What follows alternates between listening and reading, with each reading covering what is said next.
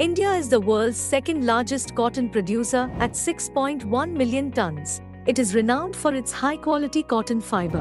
The cotton industry in India is a crucial component of its agricultural landscape, providing livelihoods to millions of farmers. Cotton cultivation spans across various states, with Gujarat, Maharashtra, Telangana, and Andhra Pradesh being prominent cotton-growing regions. The cotton sector plays a vital role in India's economy, contributing significantly to both domestic and international textile industries. After increasing to record high between 2000 to 2014, India cotton production has experienced a significant fall of up to 15% after 2014, and today's video is focused on understanding the reasons behind that.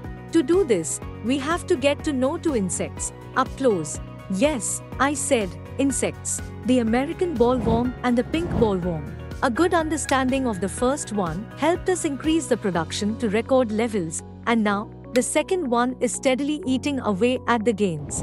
Back in 2000, the increase in production started with farmers using genetically modified seeds that isolated genes from a bacterium called Bacillus thuringiensis or BT.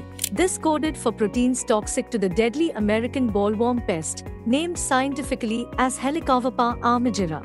As the share of BT seeds rose, the average per hectare lint yields doubled to record levels of 566 kilograms. Enter the pink bollworm, or Pectinophora gossipilla in scientific terms. Three things are working in its favor.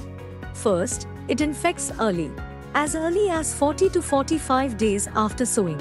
Second, it's monophagous. That means it only eats one thing, that is cotton. So it has managed to develop a resistance to BT proteins. And thirdly, it has a very short life cycle, which is 25 to 35 days from egg laying to adult moth stage. So it completes 3 to 4 generations of development in a single crop season. Standard insecticides have not been effective against this pest. It inflicts total disaster by eating the cotton balls as well as the buds and young flowers, impacting both lint quality and yields. Now mating disruption techniques are being used to stop this menace. The Central Insecticides Board and Registration Committee under the Agriculture Ministry has approved two mating disruption products, PB0 and Splat. It involves deploying Gossiplia, a pheromone signaling chemical that is secreted by female moths to attract males. In this case, the pheromone is artificially synthesized and filled into pipes. The male adult moths are, then, attracted towards the pipes and do not mate with females during their 7 to 10 days time. So eggs don't grow into larvae. These pipes are tied to the cotton plant, ideally 40 to 45 days after sowing, and can release the pheromone over a 25 square meter area. The companies are claiming increased yields of 25%, but the jury is still out. It remains to be seen whether further genetic modifications, mating disruption techniques, or next generation insecticides will save this famous produce of India.